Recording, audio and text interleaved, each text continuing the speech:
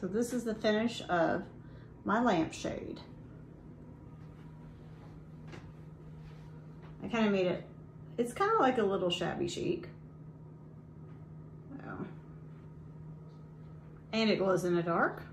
So I'm gonna show you that. Ready to turn this off here so you get to see it. Kind of, I could try to do this with one hand here.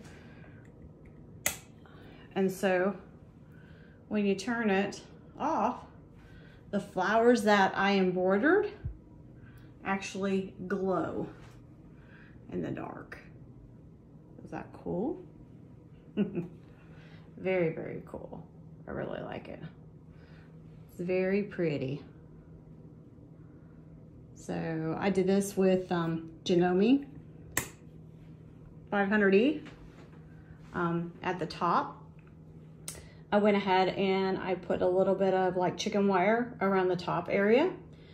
And then this was embroidered. And then I made my own design by putting the Janome designs together to make the little flowers. And then I mixed that in actually with the glow-in-the-dark thread. That is the broth thread that I got on Amazon. And this right here is muslin. So, and the inside of it is actually a stabilizer. So I put the two stabilizers together, put it on Pellon, the sticky Pellon, and then embroidered my design on it. The hoops were separate. So this is actually a lampshade that was, the hoops that were up here, the metal hoops, they were separate. So I had to actually roll these in here to roll the fabric around it. And then I hot glued the insides of it.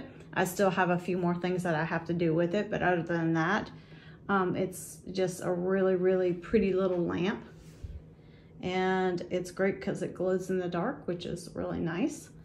When you have full light on it, let me turn this light on here.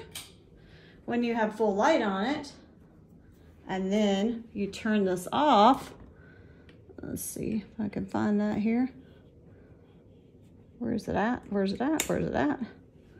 So that's what it looks like. Now, the little creases that you see through here, that is where the stabilizer's actually in there. So I think what I'll probably do next time is, I had to redo this lamp over because when me and my husband were rolling the lamp, he had rolled the inside of it the wrong way. So I had to retake it apart, re-roll it again, and that was okay. But I still love it though. I mean, not too bad. Very, very pretty design that's on there. Well, if you like this, give me a thumbs up. If you have any questions, just let me know. And thanks for watching my channel. All right, so I'm gonna turn it off. There it is, where it glows in the dark. How cool is that?